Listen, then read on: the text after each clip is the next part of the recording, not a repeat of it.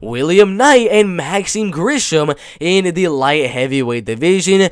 It's going to be an interesting fight. 37 years old and 33 years old. But the height and the reach, we really got to look at that. Because if you look at William Knight's third to last fight against Dawoon Jung, that was a guy that's pretty similar in a height and reach to Maxim Grishin. Maxim, 6'3" and a 76-inch reach. Dawoon Jung, let's check right here, is probably going to be right around that 6'3", 6'4" range.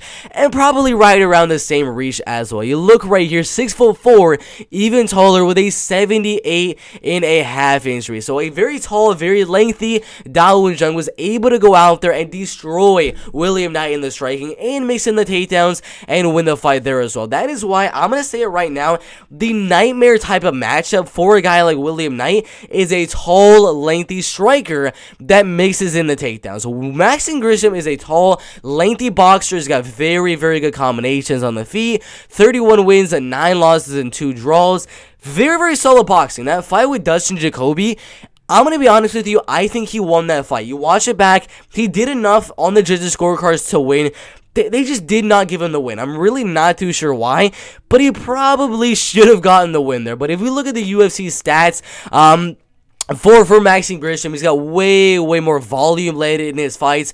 Actually, it's going to be pretty similar, actually, right there. 3.58, mainly because of William Knight's last fight. But I would say that Maxim Grishin could honestly go out there and get a few takedowns. William Knight is a very solid wrestler. He's got a lot of takedowns on his record, taking down Alonzo Menifield, taking down Alexa Moore right there, and then taking down Herdem Alakbek. But I'm going to be honest with you, I think Maxim Grishin could land a few takedowns here. You might call me crazy because William Knight is more of a wrestler with some pretty big shots on the feet, but I think Maxim Grishin might be able, I'm not saying the first round or the second round, I'm saying more towards the end of the fight, towards that third and final round. That's when William Knight's gas tank is really the worst, because at that point he's been throwing all those crazy huge shots on the feet, and his gas tank really is not going to be that good. I'm not saying Maxim's going to go out there and take down William Knight in the first and second round. That's not at all what's going to happen. William's going to be going for takedowns, going for those huge shots in that first and second round, and that's really going to open him up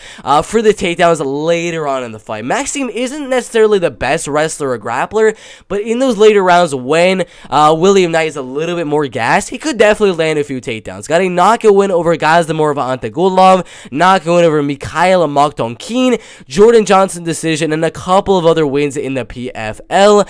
Out of all of his wins, 16 knockout wins, 6 submission wins, and 9 decision wins. He's got way better boxing. I'm going to say he does have the better volume, even though the UFC stats say otherwise. I'm still going to go Maxim Grishin to have a little bit more volume, because William has been fighting guys that have been a lot smaller. He's not going to be able to land this much volume on a guy as big and as lengthy as Maxim Grishin. So I think the fight does go all the way to a decision. Maxim with a better boxing is a little bit faster, a little bit more volume in my opinion as well. He's just going to 1-2, leg kick, body kick, and win the fight by decision, mixing in the takedowns later on in the fight. If William Knight were to win the fight, it's going to be him going out there, throwing some huge shots and knocking out Maxim Grishin.